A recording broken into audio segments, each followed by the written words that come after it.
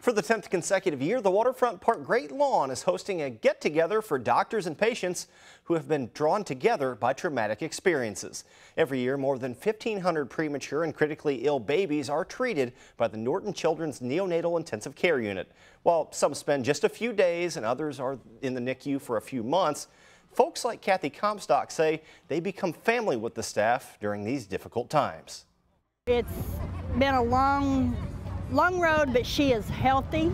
We cannot think of all of the doctors and nurses that took the time to take care of her, and we've all became family. It's estimated that more than 2,500 former NICU patients and their families attended the reunion, which was made possible through support from the Children's Hospital Foundation.